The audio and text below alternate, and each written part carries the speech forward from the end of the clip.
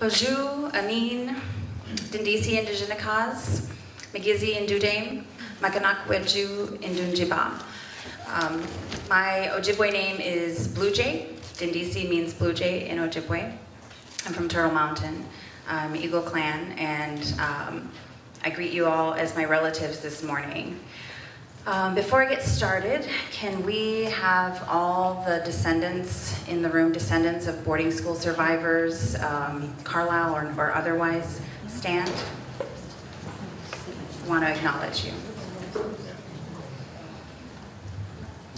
Let's get a round of applause to honor them and their relatives, their ancestors.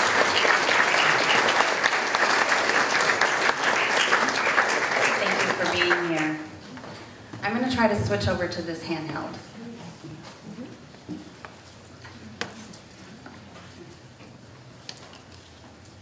Can you bring? No.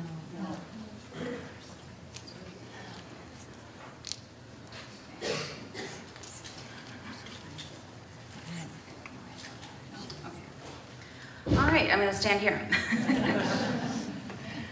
Okay, so like Llewellyn said, my great-grandfather went to Carlisle here, and it's been quite the interesting journey. One thing, I will show a picture of him later, but I just want to start out by honoring him and his memory, since I believe that is why I'm here. I started working for the National Native American Boarding School Healing Coalition in 2015, and I knew that my grandfather had gone to boarding school. I had no idea that we had a Carlisle student in our family. It wasn't until I had been working for the coalition for about 6 months, and I was asking my uncle for more stories about my grandfather's boarding school experience, and I'll talk about that a little bit later too. And then he texted me this photo of my great-grandfather here at Carlisle, and I had all these mixed emotions. He said, he played football with Jim Thorpe, and this is, was a thing that we're proud of, and it was this great honor. And I thought, well, then why didn't we talk about that before? How come nobody told me? It was through my contact with Barb Landis that I got access to his records here through the digital archives that Dickinson did, and the records that Cumberland had. And so nobody in my family had his story. I had to get it online through these government records. And so on one hand, I was really, really excited that I was a Carlisle descendant, that we had this legacy of athleticism and that little connection to Jim Thorpe. But on the other hand, I was extremely distraught because I knew from the work that I've been doing about the trauma that was endured. And maybe not even, outright abuse, but just the legacy of the schools alone and what they stood for, to kill the Indian and save the man, and that family separation and children being raised by an institution. It was so saddening to learn that we had just one more generation, one more layer of that in our family history.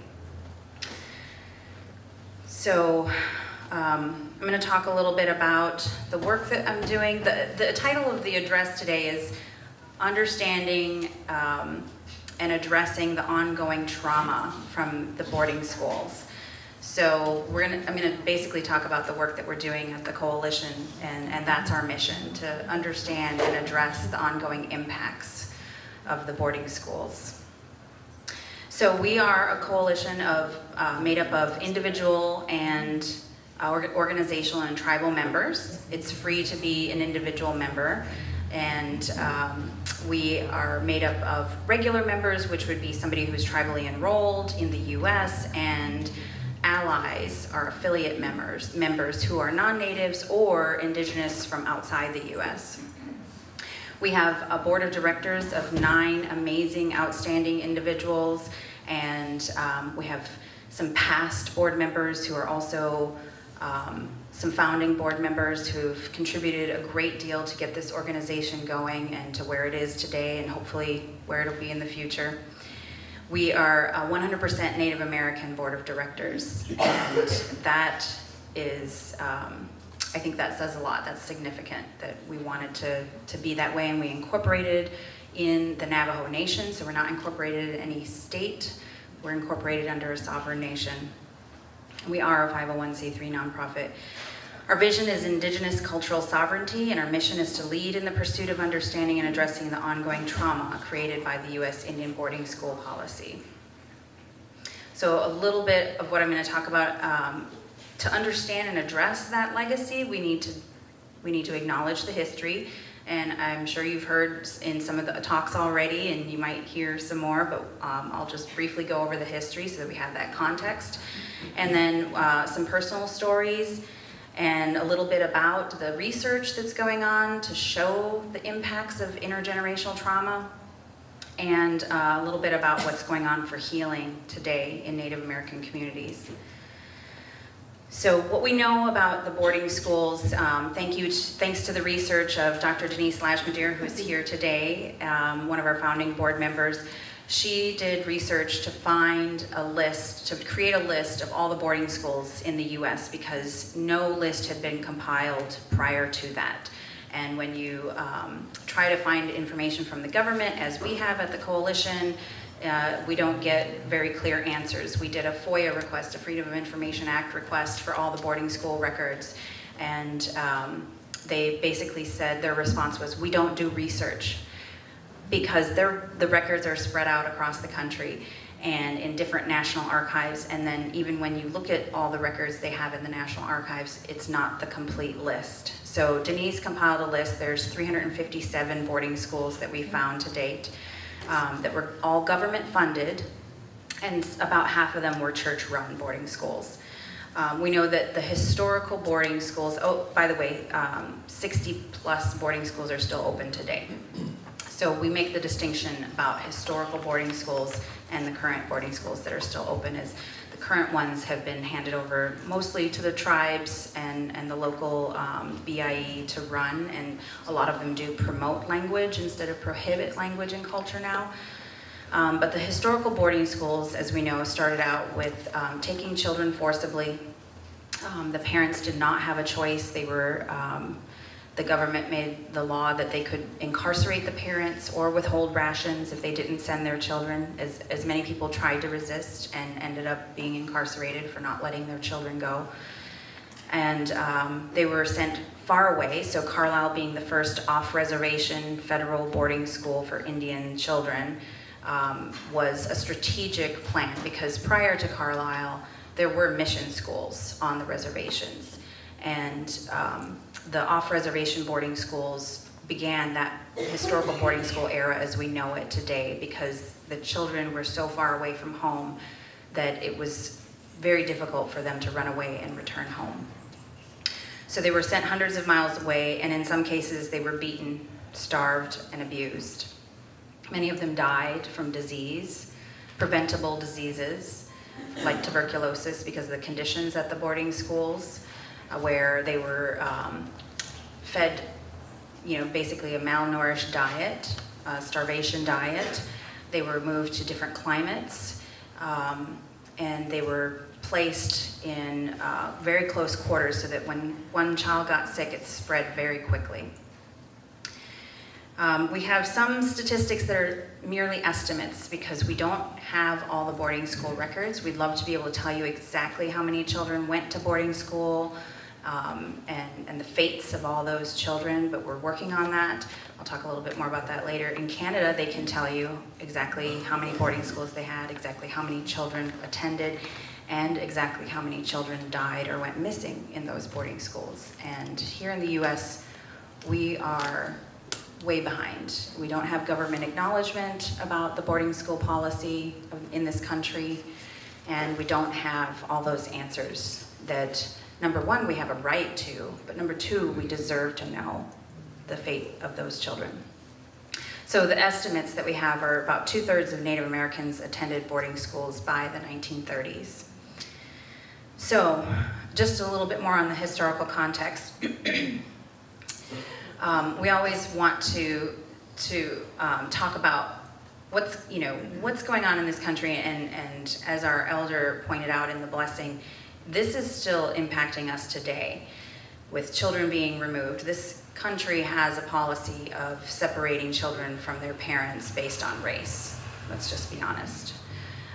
So the doctrine of discovery was a papal bull from the Catholic Church. There were actually a series of them, one in 1455 and another in 1493. And basically, in the doctrine of discovery, the Pope declared that European rulers could colonize the non-Christian world, and that their representatives, as sanctified conquerors of anything they discovered not already claimed by Christian rulers, that they could take possession of the land if it wasn't being used by Christian people.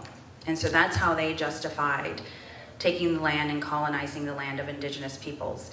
And this papal bull is, in fact, a legal document that has been cited in US court cases as recently as the 1970s. So this is the basis for what happened with the boarding schools. It all had to do with land. So from the doctrine of discovery and that justification came this idea of manifest destiny. This is a painting from 1872 by John Gast called American Progress. And you can see that the angel there is named Columbia, and that she is stringing a telephone wire from east to west. Behind her is American Progress with the railroad, and off in the distance in the water in the port you can see factories and steamboats. In the forefront you can see agriculture and a stagecoach as they move westward, and it's even light over there. The sky is lighter, and then in the dark area they're chasing off the indigenous people, the buffalo, and the people of this land.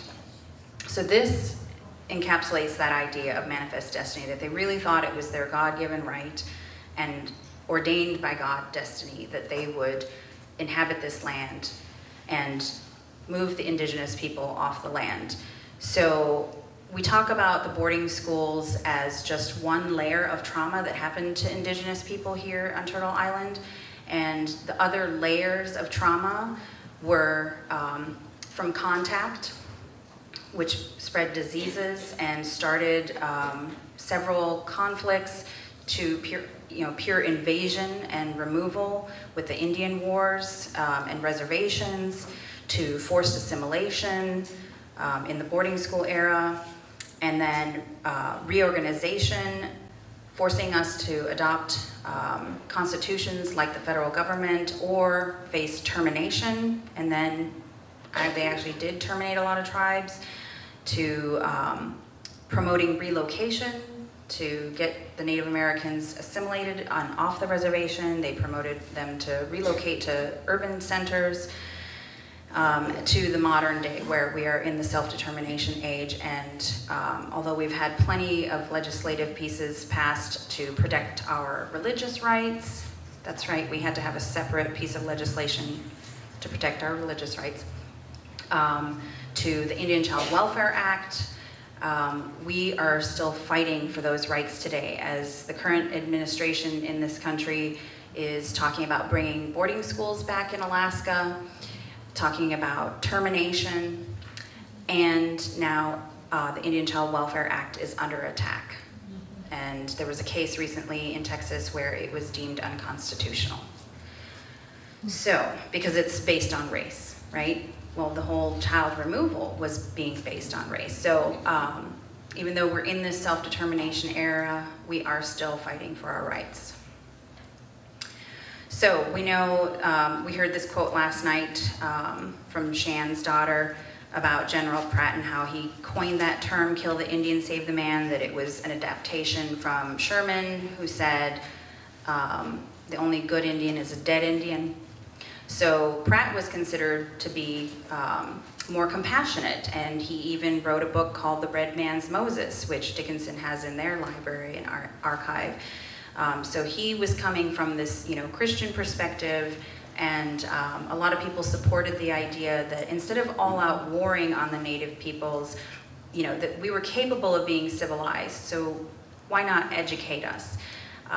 And this boarding school era was set up by several pieces of legislation. The Indian Civilization Fund was set up in 1819, and it was funds that were dedicated to civilizing the indigenous people, to set us up to be Christian farmers and laborers.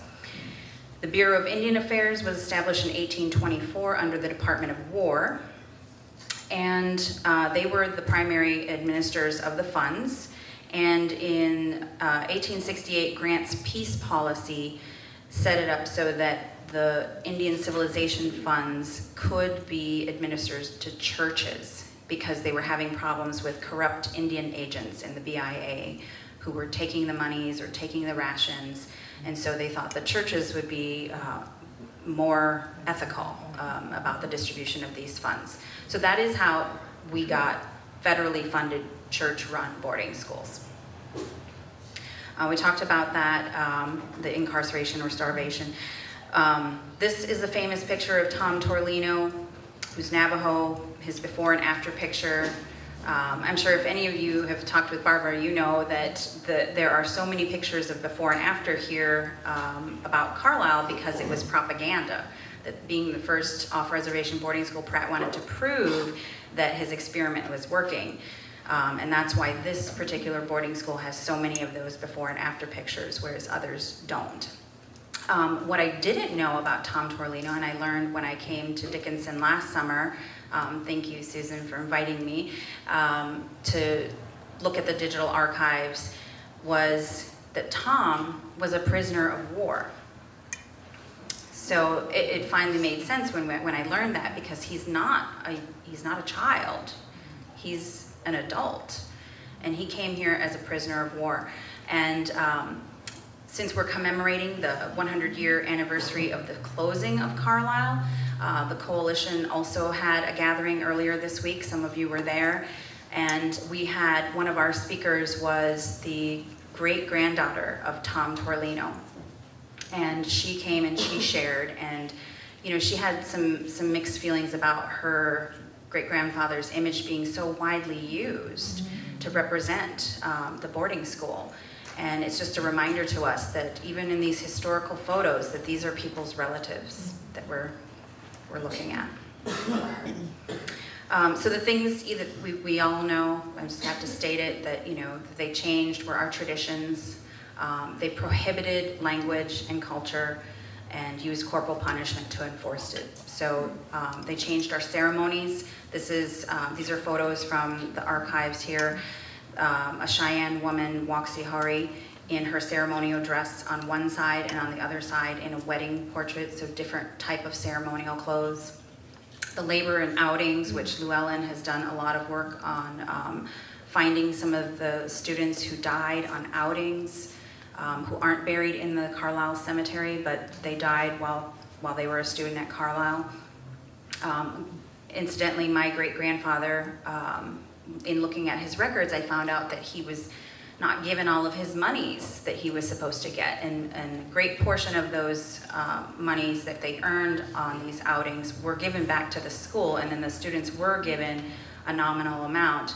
But even then, he wasn't given all of his money. And so there's correspondence in his record about trying to get his money. And his father, my great-great-grandfather, even wrote a letter about it to the school.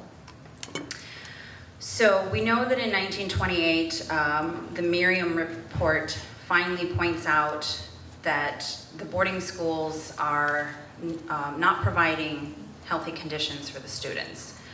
The Merriam report cites that there is malnourishment in the schools that they visited. There's poor living conditions, hard labor and long days, and very little actual education. My great-grandfather graduated Carlisle at the age of 25 with a third grade education. That they used corporal punishment on the students. There was a lack of family life, which led to poor mental health, and that there was no follow-up with the students. As we said, education was not their primary goal. It was to civilize them, turn them into farmers and laborers, teach the women how to be domesticated and things like that. This "Let all that is Indian within you die" was a quote from the Carlisle commencement at 1898. And we talk about the fact that this was cultural genocide, but really it was genocide. It meets the definition of genocide from the United Nations Geneva Convention. As you can see here, it's not just about killing members of a certain group based on nationality, ethnicity, race, or religious affiliation, causing serious bodily or mental harm to members of the group, also deliberately inflicting on the group conditions of a life calculated to bring about its physical destruction in whole or in part, imposing measures intended to prevent births within the group, and forcibly transferring children of the group to another group. And really all of these apply here in the US, every single one of those. So in Canada, when they had their Truth and Reconciliation Commission that ran from 2010 to 2015, they ended up determining that it was cultural genocide. And even on our board of directors and within our coalition membership, we've had debates about this. And do we call it genocide or do we call it cultural genocide?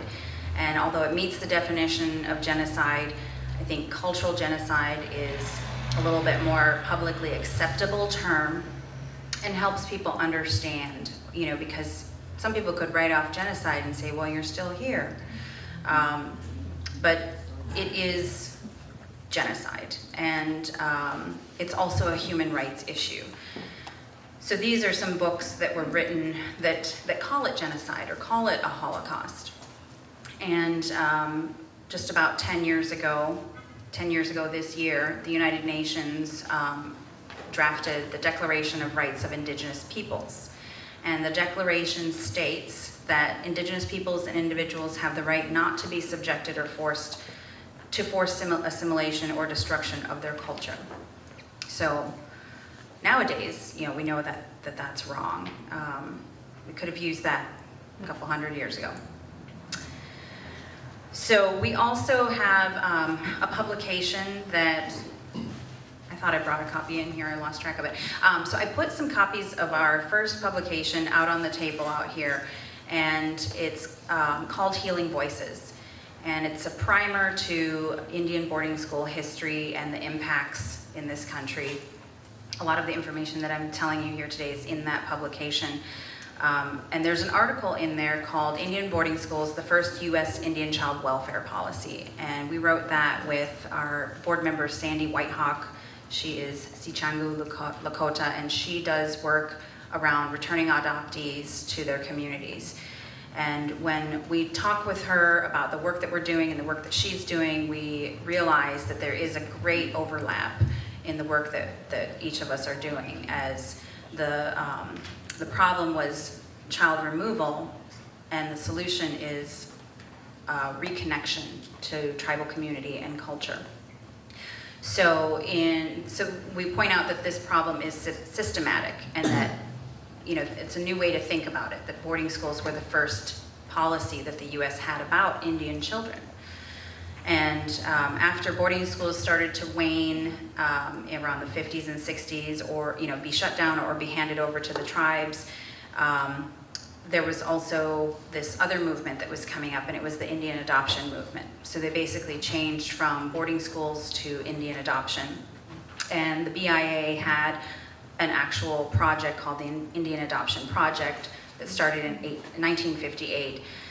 And both of those policies of boarding school or adoption were aimed at forced assimilation, to get Native Americans away from their culture, to assimilate them, to get them off the reservations. And all of this, of course, is aimed at removing tribes from the land and getting them off the Federal Register as trustees of the United States. That when the tribes ceded their land, they wrote treaties, and in exchange for the land, the government promised that they would give them education, health benefits, and food support, subsistence support, because the tribes were giving all this land up.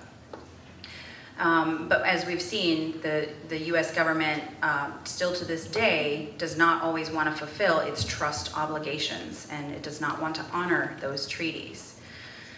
So again, you know, to try and break apart the tribal nations and assimilate people and basically commit this cultural genocide, this ongoing cultural genocide on indigenous peoples. In the 60s, as they continued to adopt children, about 1 in 4 Native children were living apart from their families. And during this era, social workers also found dubious ways to take children. So we have reports of women who were in the hospital, who gave birth, and were given a form. They said, "This is your release form, sign this." And they thought they were signing it to get out of the hospital, when really they were releasing rights, parental rights to their children. And so children were still being stolen. In 1974, the Indian Child Welfare Act was enacted, and Native children today, despite ICWA, are still being placed at higher rates per capita than any other ethnicity in the country in foster care, which often leads to adoption. So this is still an ongoing problem. We also know there was little to no accountability. This is a copy of a letter from 1952 from a school in South Dakota, Tekakwitha Indian Mission School, where somebody writes and gives a $10 donation and asks for an Indian child. And the superintendent of the school says, "Thank you very kindly for your donation of $10 for my little Indians. Yours is the first invitation that was ever extended to one of our papooses to come and spend the vacation somewhere. We have a few little boys and girls who have no one at all interested in whether they live or die or come and go. I would send a little boy of 6 years or older, or a little girl, whatever you prefer. These Indian children are very little trouble, especially the one I have in mind. If you really mean it, I will see that we will get him ready. You may have him anytime you desire. I am not making any inquiries about you because it takes a good person to make an offer as you did." So this is basically human trafficking. And we know that a lot of our students experience sexual abuse, both in the schools and while on these outings.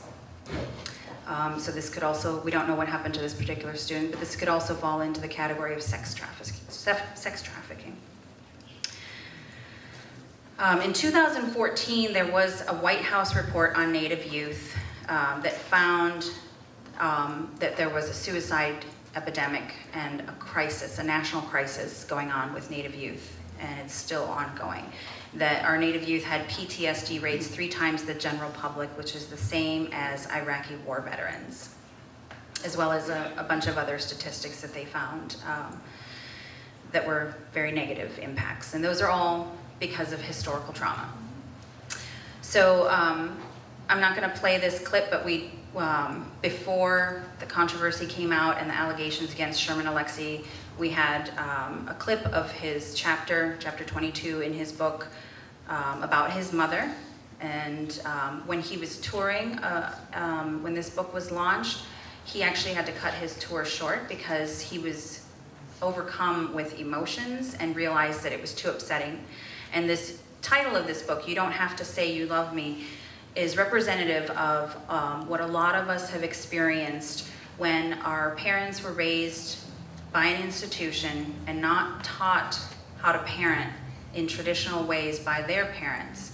Then when they have children, they don't have a lot of those parenting tools. And so there are some issues that happen when they raise their children or those children go away to boarding school. And what we find is that in a lot of cases, it's very difficult for our parents to express love or to express emotion, to say, "I love you," to give those hugs and those nurturing moments. And so "You Don't Have to Say You Love Me" was this book about his mother, and then he does have a chapter in there about boarding schools. So this is a picture of my great-grandfather on the left here, out of our family photo album. And then on the right is my grandfather. And my grandfather went to a Catholic boarding school first, and then later went to Haskell when Haskell was a boarding school. Now it's a full-blown university. And he learned masonry there. What's interesting is, talking about photos, and all these historical photos being of people's relatives, is that I saw these photos of my great-grandfather at Carlisle in someone else's PowerPoint. And I was sitting there, and they went through about 100 slides. It was just, on a loop.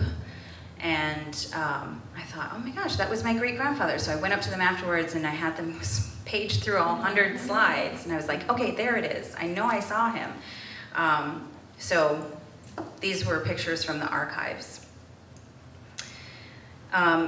I did some research for my master's degree on Native American spirituality and Christianity, and that was because I had this personal need to understand that legacy in my family. So my grandfather, when he went to the Catholic boarding school, I don't know what happened to him there. He never wanted to talk about boarding school. All I know is that when my uncle was getting married on our reservation in Turtle Mountain, the Catholic Church is, the prominent church there. And my grandpa almost didn't go. He said he never wanted to step foot in the Catholic Church again. So we don't know what happened to him, but we know that he had some resentment and some, unresolved feelings towards the Catholic Church. I bring this up because it's important for us to know our stories. And at the conference that we just had earlier this week, we heard a lot of people's family stories, and we also heard from people who said, even though it may be painful to share these stories with your children or grandchildren, and you think you don't want to hurt them, you don't want to pass on that pain, it is important for them to know, to understand why things are the way they are in their family, or why grandma is the way she is. So that if we share those stories, we have greater understanding and compassion in our families.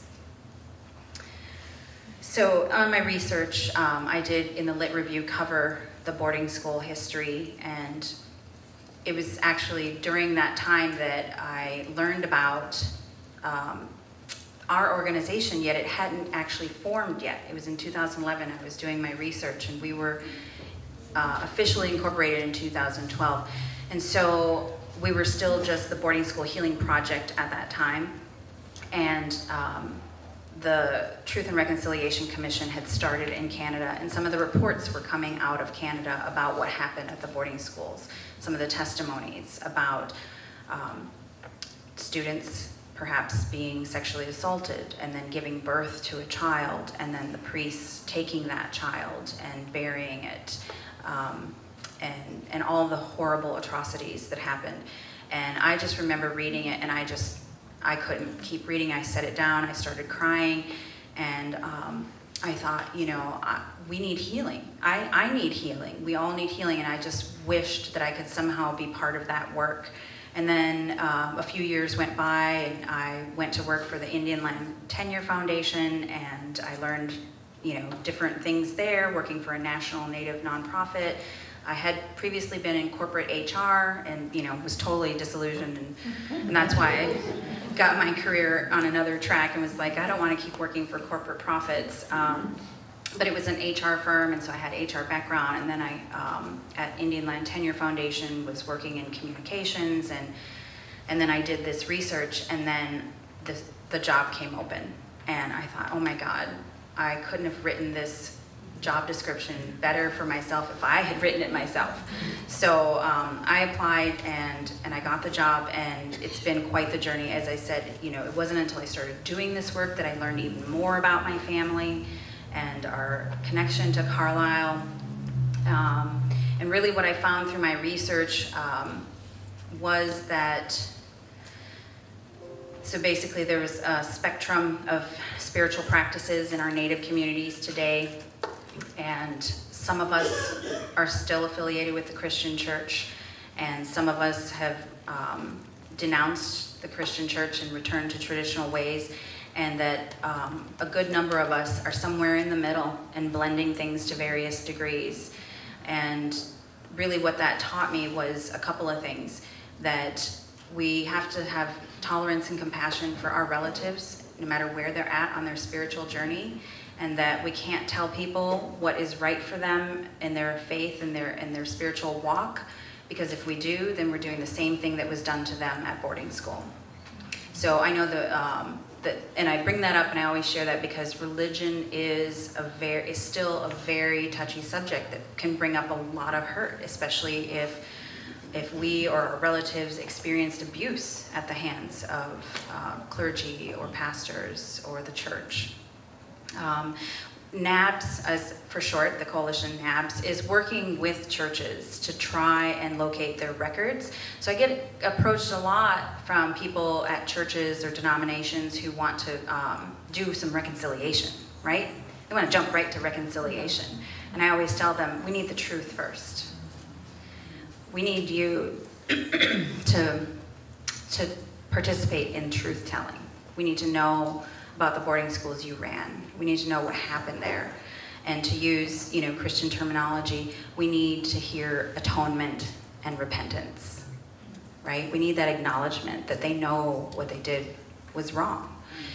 And then I always want to protect our people. NABS supports community-led healing. We don't prescribe what people should be doing, but we put that first, that it's about healing. It's in our name, right? It's a healing coalition. So I always say, and then after, we have the truth, then our people need to have healing so that we can come to the table as healed people. And then we can enter into reconciliation. And maybe some of the reconciliation happens a little bit while they're telling the truth and a little bit while we're healing. But I always try to educate people and say, look, this is the process, and it's not about you alleviating your guilt. It's about Native people getting the truth and the healing that we deserve, that we have a right to.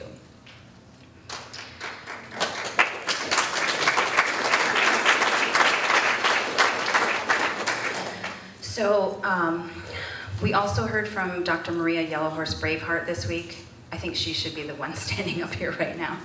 She should have been your keynote because she was amazing, and she is the Native scholar who coined the term historical trauma. And she defines it as the cumulative emotional and psychological wounding over one's lifetime. And this is important because it's not just in the past, it's over one's lifetime and from generation to generation, following the loss of lives, land, and vital aspects of culture. So she talked to us a little bit about how she felt like maybe it was a bit of a misnomer to call it historical trauma because people automatically always think then it's in the past. But it's really, it's complex trauma if you were to use like therapist terms, and I've been to therapy, I'm not afraid to admit it, I've had years and years of therapy, and I asked my therapist when I started doing this work, I said, I'm gonna start doing this work around historical trauma, and I asked her for her perspective as a therapist, what she does to help people who've experienced trauma, and she talked about the diagnostic manual, the DSM, and how there is a diagnosis for post-traumatic stress, PTSD, or other traumas, but the historical trauma is not in there. And then for a lot of Native people who have a number of these different traumas that we've experienced in this lifetime, from abuse, domestic violence, and other things like that, coupled with intergenerational trauma, that we have what's called complex trauma, layers on layers of trauma. And so that's important to recognize as well. And so Dr. Maria Yellowhorse Braveheart talked about that her term is meant to encompass all of that, historical trauma. And by the way, the therapist said that what we need to do in order to, what therapists do in order to treat trauma is that they make sure that their patient or their client is first stabilized. So you can't begin your healing journey when you're still experiencing trauma, when you're still in that state of crisis or fight or flight, right? So we have to get stabilized. We have to remove ourselves from any situations where we're still experiencing trauma. And after we're stabilized, we begin to resource. We know, and what that means, that's a therapist term, when you have your resources, those are your tools, right? So if you're experiencing alcoholism or addiction, you go to treatment, or you start going to meetings, you get your support for your sobriety, and you know, if it's other things, you get your resources or your tools, like you go to ceremony, or you go to your church, or you have your network, your family, your friends, the people who support you, your therapist. You get resourced, right? So now you have something to draw on when you start to begin that work where you revisit the trauma. And she said you set it up that way so that when you revisit the trauma, you don't actually go back and relive it, but that you are able to have one foot in the here and now where you're stable, as you place one foot in the past and revisit the trauma. And that is just a really good way to think about it. And I've seen some of the studies recently that talk about Dr. Rachel Yehuda, who did the studies on epigenetics, who found that when she did blood tests on people who had PTSD and who had experienced the Holocaust and their children, so the Holocaust survivors and their children, that they had this genetic marker. And what it really is they have higher levels of cortisol. And cortisol is the stress hormone. And it's kind of counterintuitive, right? Or I'm sorry, lower levels of cortisol. Sorry. That's why it's counterintuitive. They have lower levels of cortisol, not higher levels. You would think it would be higher. But the reason they have lower levels is because their baseline for cortisol is lower. So so she showed us some graphs. I got to hear from Dr. Yehuda. And when you look at the graphs, the baseline is down here for people with PTSD or their descendants. And that is because when they have a trauma response and the cortisol kicks in, they have a much bigger bandwidth. The cortisol spikes to the same levels that the normal people with the baseline up here. So they just have a little spike. We have a huge spike. And that is actually a survival mechanism. So that genetic marker, a lot of people, when they talked about epigenetics coming out in the research, they thought, oh, it's this negative marker. It's this, this thing that says, like, you've got trauma. But it's actually a survival mechanism that says we can respond quicker and faster and better to stress. And so she talked about how, science tries not to judge whether things are good or bad. If you have this genetic marker and you have a lower baseline of cortisol so that you can have a bigger response to stress, is that a good thing or a bad thing? Well, it depends on what kind of environment you're in. If you're still in a chaotic environment, then it's a good thing because you're going to be able to respond quickly. And if you're in a very calm environment, you're going to feel a little stir crazy, right? The amazing thing that she found, so that was the original study with Holocaust survivors. So then at Mount Sinai, they did another study to see if their findings would, again, match, because they thought it was an anomaly.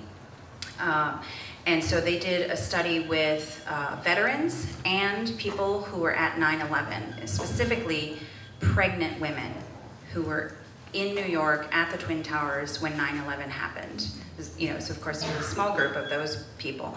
And then they studied their children. So 10 years later, when the children were old enough, they also had the genetic marker because they were in utero while that stress happened. So they were impacted by their mother's trauma. And the veterans also had that genetic marker with the low levels of cortisol. So then they said, okay, we've replicated the findings, it's true. Then they did another study, and this time they wanted to see if they could treat the PTSD and the trauma and if it would change the levels of cortisol. And it did. They gave them 6 months of therapy, and they found that a good number of them, their base level of cortisol came back to a normal range. And so that was particularly exciting for me because I thought, oh my gosh, if just regular Western therapy can help reverse this epigenetic marker, then imagine what therapy combined with ceremony or traditional healing could do. So there is that hope. And there's another study that was done, let's see. Whitbeck in 2004 did a study on historical loss. So to give us more of a definition of the things that we've lost in, with historical trauma, and to further aid in these diagnoses, the historical loss scale was developed. And in this study, they found that 36% of the people that they studied had daily thoughts about the loss of traditional language in their community. 34% experienced daily thoughts about loss of culture. 24% reported feeling angry regarding historical losses. 49% provided that they had disturbing thoughts related to these losses. 46% had daily thoughts about alcohol dependency and its impact on their community. 22% of the respondents indicated that they felt discomfort with non-Native people or white people. 35% were distrustful of the intentions of the dominant white culture due to the historical losses that the Native American people had suffered. And this was, pretty recent, 2004.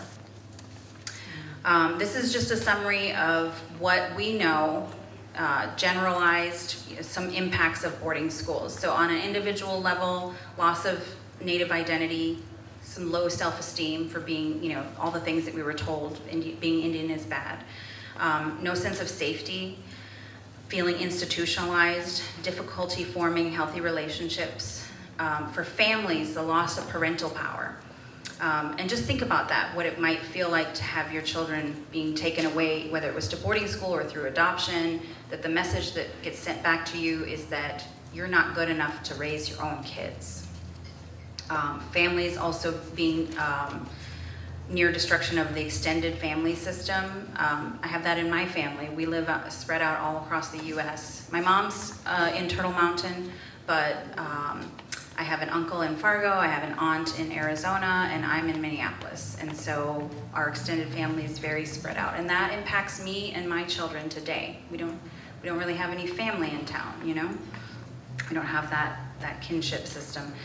Tribal communities, a loss of that sense of community as we, spread out, as they try to break apart our tribal communities. The loss of language impacts us, the loss of traditions and ceremonies, although we still have them. But a number of people are disenfranchised and feel disconnected from that as a result of boarding schools and forced assimilation. Our tribal nations have been weakened in their structure and depleted numbers for enrollment. So in some cases, I get asked the question, did the assimilation experiment of the boarding school era work? Did it work? What do you guys think? How many people think it did? How many people say no? No? So yeah, it's both and, right? Because we are assimilated. We're speaking English. On the other hand, that gives us the empowerment to work together intertribally, right? Because we have this common language now. I have my iPhone up here. My sacred iPhone that I carry everywhere. But on the other hand, like Denise said, we're still here. And we have language revitalization and cultural revitalization efforts going. And really, now that we're educated in the white man's ways, a lot of us have PhDs, a lot of us are doctors and attorneys, and so, it's a complicated question. Did it work? And the answer is not cut and dry. So I talked about a lot of this already. This is a picture that Denise Lashmadier took of the Chippewa Cemetery. This week we had a lot of people visiting the cemetery here, as I'm sure many of you will want to do or have done already. And all of these boarding schools had cemeteries. The repatriation that has started to happen here at the Carlisle Cemetery is unique. And that is because it's still an Army barracks. And so the Army Corps of Engineers is footing the bill to repatriate these children back to their tribal homelands. Other boarding school cemeteries like Chippewa, it's still a school that's open, so we'd have to work with the school. And can the school afford to cover the repatriation? Probably not. Can the families afford it? Probably not. So a lot of people are asking about, you know, with what has happened, this historical repatriation happening at Carlisle, is that going to happen at other boarding schools? And it's going to have to be a case-by-case basis. And this repatriation that happened here, it did not go through NAGPRA, the Native American Graves Repatriation Protection Act. And in fact, the Army War College refuses to call it repatriation because of NAGPRA. They are really specific to tell you we are disinterring, and then, so we're exhuming and reinterring. So they're exhuming the remains and then reinterring them, returning them home, and they're doing it with the families, so that it's not the tribal nation, and so they don't have to do a nation-to-nation consultation. So they're, you know, on one hand, and so in November we held a tribal roundtable with all the, we invited all the tribes who have children buried at Carlisle, and we wanted to, you know, make sure that everybody was informed about the process. We heard from the Northern Arapaho, who repatriated the first children last summer, and we had an attorney from the Native American Rights Fund come and talk about NAGPRA, and the majority of the representatives from the tribes who came said, you know, we're going to go through this affidavit process. Although there would be more accountability with NAGPRA, and NAGPRA has a provision that whenever a site is found, they have to do a complete inventory, which would give greater accountability, because as you know, one of the children last year who was supposed to be repatriated, the grave site contained 2 sets of remains, neither of which matched the child's age and gender. They said, you know what, it's just easier to go through this affidavit process, and we want to bring our children home. If we go through NAGPRA, there's no guarantee that we will get our children. We could lose the NAGPRA case, right? And so now we're working with the Association on American Indian Affairs, who are experts in NAGPRA and advocates and in DC, and we're looking to see if NAGPRA can have a provision, because there really isn't anything that addresses the boarding school cemeteries within NAGPRA. There's 2 provisions within NAGPRA. One is for museums, when they have a collection that includes remains or artifacts to be returned to a nation, or when a grave is accidentally unearthed. So, as in the case in Minnesota, they were building a highway and they found a burial site. So NAGPRA does not have a provision that talks about children that were taken into state custody and buried away from home. And so we're working on seeing what we can do about that. So back to the epigenetics and that whole thing about it's in our DNA, it's in our blood. If we carry intergenerational trauma, and we do, then we also carry intergenerational wisdom. That is in our DNA and in our genes as well. And that is a quote from Kazu Haga. He's a Japanese academic. So, Dr. Braveheart also talked about the process of moving forward from historical grief. First, we confront the historical trauma. Second, we understand it. Third, we release the pain. And fourth, we transcend it. And so this is work that is going on in communities around the country, in gatherings like this, and it happens with our allies. You know, we can confront the historical trauma, but we also need our allies to confront it alongside us, to acknowledge that, and to understand it so that we can stop making this mistake in our country. Our website, boardingschoolhealing.org, has a resource database where we've compiled articles and research papers, all kinds of movies, I mean, various forms of resources, media and writing, including links to the various archives that are being, digital archives that are being raised around the country. Dickinson has a digital archive. There's also the Indigenous Digital Archive down in Santa Fe, New Mexico, that is focusing on the records from the boarding schools in the Southwest. So it's free to get on the database. Just go to our website, you sign up, and just tell us who you are so that we can track the numbers for funding, and then it's free to access. We are also continuing to do research, so we're working with the University of Minnesota and Sandy Whitehawk, who I mentioned earlier, who does the work with adoptees. And we're going to launch a survey probably in the next month or so to look at the connection between boarding school and adoption, as we've found that a lot of people whose parents went to boarding school ended up giving their children up for adoption, so there's that intergenerational connection. And then we're also going to look at the impacts of boarding school through that study. We are also still trying to locate all the records. So this graphic represents the records that we've located. There's 357 boarding schools. That's been updated since this was created. 365. 365 and counting, right? So 365 boarding schools, 9 national archives as indicated on the map here, and only 61 schools in those national archives. So there are, over 290 schools, close to 300 schools that we don't know where the records are. And they're most likely in church archives or other, county or state archives, personal collections. And so we're working to try and find those. So we are trying to collect the historical data as well as some of the data about impacts. And we also have a Healing Voices story collection where we've done interviews to collect stories from boarding school survivors, but we're not doing a widespread collection of testimony like they did in Canada.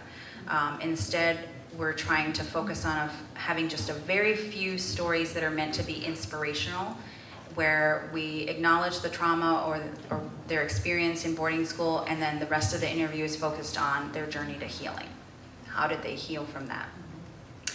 And so we did screen a couple of those videos this week, and they'll be put on YouTube, so follow us on social media. We're on Facebook, Instagram, Twitter, YouTube, LinkedIn, and we'll be starting to share those on the internet nationally. To the hashtag or slogan for the video series is "Break the Silence and Begin the Healing." This is a copy of the map. Of course, this one's a little outdated, but the new one is on the database, and this is the list of boarding schools as compiled by Dr. Denise Lashverdere. And you can see that they were in 29 states, and there were 12 denominations. The states that had the most boarding schools were Oklahoma, Arizona, New Mexico, South Dakota, and Montana. And then Alaska was number 6. We are also proponents of data sovereignty, and so within our database, we get permission. We make sure that we have permission from people to put their resources on the database. We're not selling them, we're just sharing them for free, so oftentimes we'll be linking to someone else's site. And in collecting of new data, we have a process where we consult with tribes, and if we go to a tribal community, we comply with their internal review board process. So a lot of tribes now are setting up their IRBs so that anybody who's coming onto the reservation to collect data about their tribal citizens has to go through this process. And that is to basically respect tribal sovereignty, right? That they would be the ones in charge of information being collected about them and their citizens. So we basically are looking for data in all these areas, the historical facts, the personal stories, the impacts of the intergenerational trauma, the impacts of the boarding school, and the healing that's going on today. We developed a boarding school curriculum for teachers with the National Indian Education Association. If anybody's interested in having us come to your school, it's professional development, so it's for teachers, administrators, and counselors. Once we go through a couple of rounds of this curriculum being spread out across the country, then our next step is to do a curriculum for high school students. But we want to make sure that before we give a curriculum for students, that the faculty is set up to support the students. So this is information about the Tribal Roundtable. So a lot of the students that were brought to Carlisle from Alaska, and Alaska wasn't even a state at the time, right? We found from the people we're working with in Alaska that those children, about half of them were orphans. And so they're having a really hard time finding relatives to sign the affidavits to get them repatriated. And they're, talking with attorneys and talking with the Army War College and trying to make a case for, if they were orphans at the time that they came, then they were already in state custody as wards of the tribal nation. So the tribal nation should be able to request them back. So this was just a little bit more about the information about the Alaska Natives. And then these are the Alaska Native children who are buried at Carlisle, one of which is a woman who, Mary Kinnanook, who is one of the unknown graves. So they don't actually know where she's buried. And so she is going to be, her descendants have agreed to be part of our filing to the United Nations.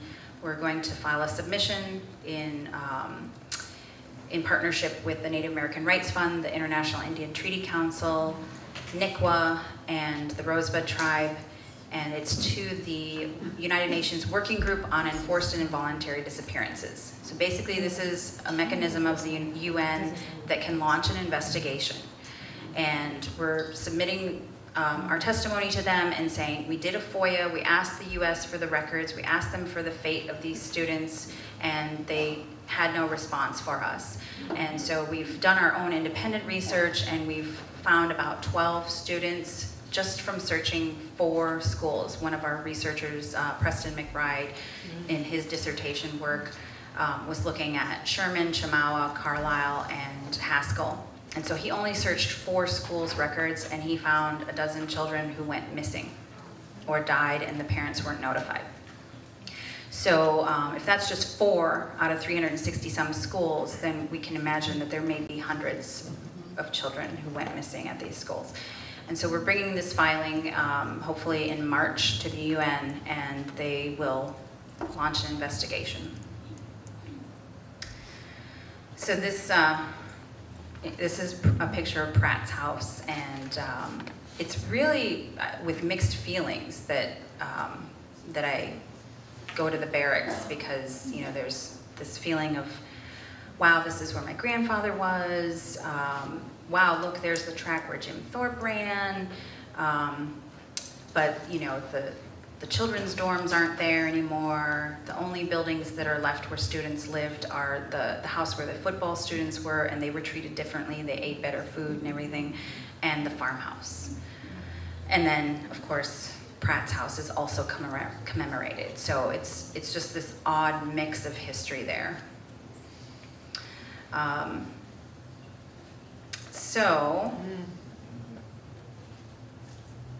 This is a quote from Patsy Whitefoot. She's a past board member, and she was our first interviewee to do the Healing Voices series. She said, "We need to continue to hold up our children, our babies, because that's who we are in the future beyond our life here."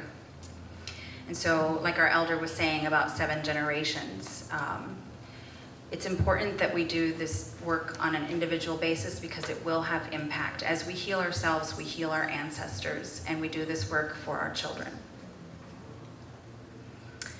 And this is just a quote that was shared with me from Braiding Sweetgrass that I really like. It's, "Ceremony focuses attention so that attention becomes intention. If you stand together and profess a thing before your community, it holds you accountable." And so I stand here today and I profess that I will continue to do this work to hold the U.S. and the churches accountable for the boarding schools, and to support community-led healing and individual healing for families and tribal nations. These are our partners across the country. Here's all the social media that we're on and our website. I would like to open it up to questions if we have time. We don't have time. Okay. I'll be hanging out there if you want to talk to me later. Thank